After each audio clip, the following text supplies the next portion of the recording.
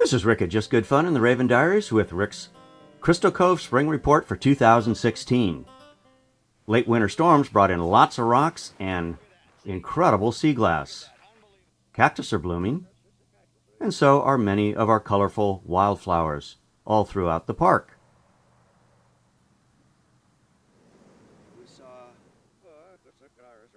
Numerous visitors are coming through on their annual migrations. And of course, there's our residents who are nesting and raising their young.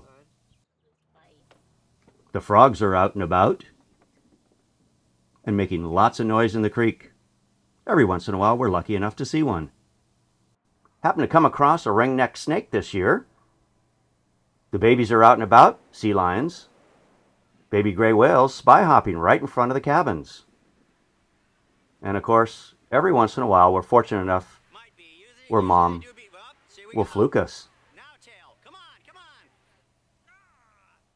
There we go. That's the tail right there. They will stand up and I'll see how many. My ravens are growing like crazy. This was a week ago, April 13th. Today, April 20th. Look how much they've grown. I can't wait for them to fly. A couple more weeks. Lucky to get a rare sighting of sea otter this year, and he seems to be hanging around. Starfish might be back, but here's something really unique. Live seahorse. One of our locals found this one on the sand. She kept throwing it back in the water, but it kept washing back up on shore, so she gave it to me.